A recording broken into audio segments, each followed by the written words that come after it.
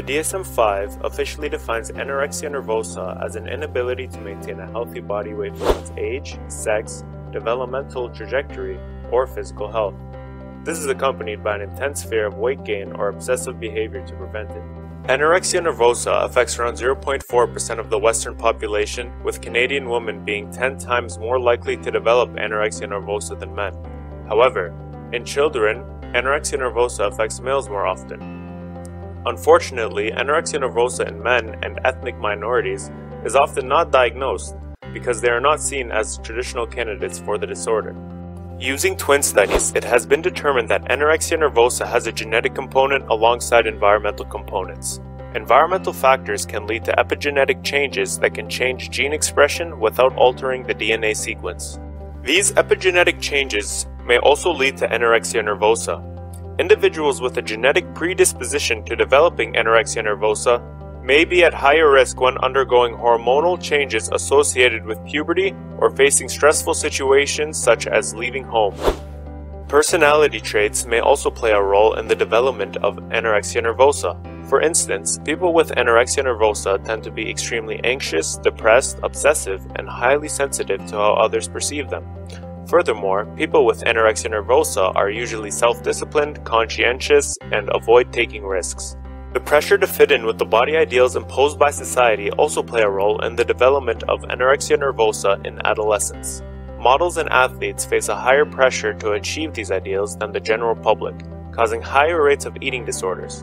Moreover, early exposure to family members who have an eating disorder may put children at risk to unhealthy eating behaviors.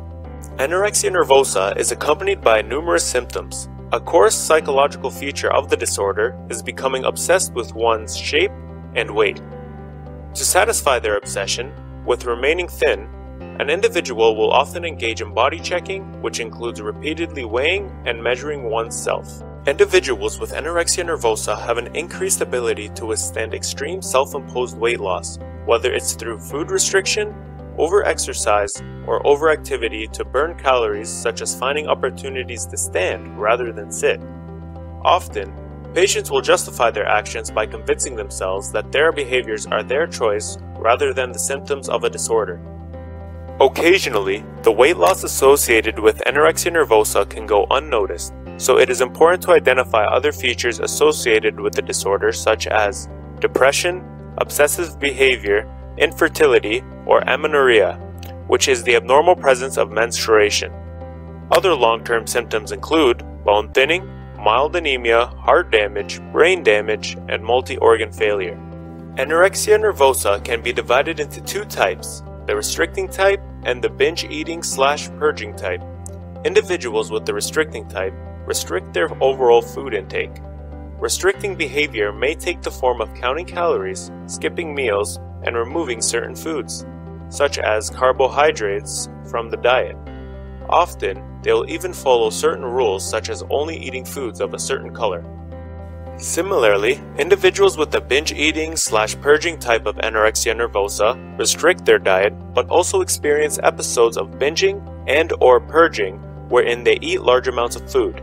To compensate, the individual will then purge the food in multiple ways, such as self-induced vomiting or misusing laxatives. Anorexia nervosa can be emotionally draining. However, there are many effects detrimental to physical health as well. For instance, the esophagus, which is the tube in which food passes from your mouth to your stomach, may be negatively affected. Due to the severe self-induced vomiting associated with anorexia, tears in the lining of the esophagus may form, causing gastrointestinal bleeding. This condition is referred to as Mallory-Weiss Syndrome. Although these tears may heal without the need of treatment, if they are severe, surgical repair may be necessary. Symptoms of Mallory-Weiss Syndrome may include abdominal pain, vomiting blood that is either red or coffee ground in appearance, and bloody or black stool. Acute gastric dilation is a rare complication of the binge/purge subtype of anorexia nervosa. Malnutrition associated with anorexia nervosa weakens the muscles of the GI tract, leading to an overall slower movement of food and other substances. This delays the process of removing waste when the individual eats.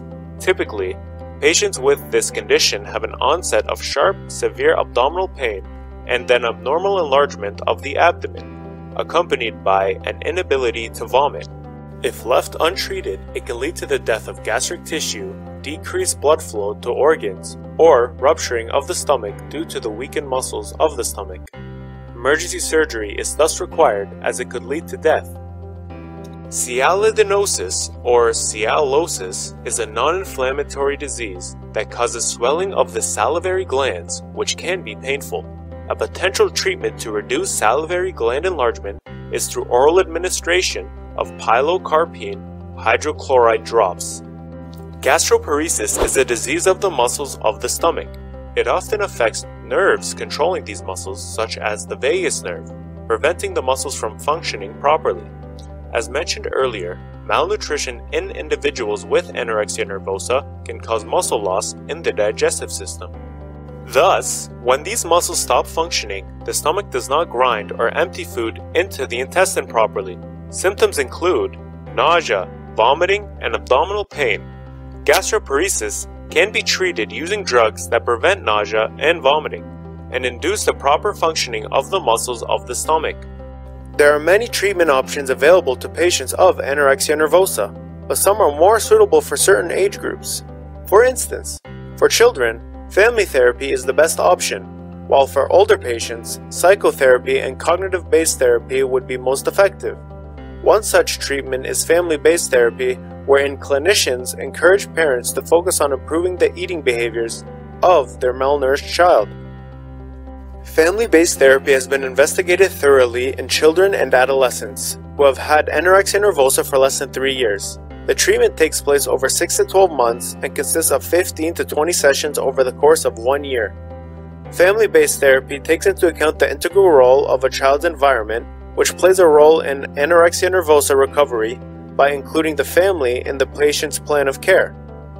Family-based therapy has been shown to be quite effective, with 65 to 80% of adolescents returning to their healthy weight. Another option is psychotherapy, which focuses on alleviating obsessions with weight and eliminating food-related anxiety. It includes discussion of healthy eating behaviors that will not interfere with daily life. Alternatively, patients can choose to undergo cognitive-behavioral therapy, which uses techniques rooted in theories about cognition, behavior, and emotion. It focuses on removing negative thinking and adjusting maladaptive behavior. Cognitive behavioral therapy is also considered the most effective therapy.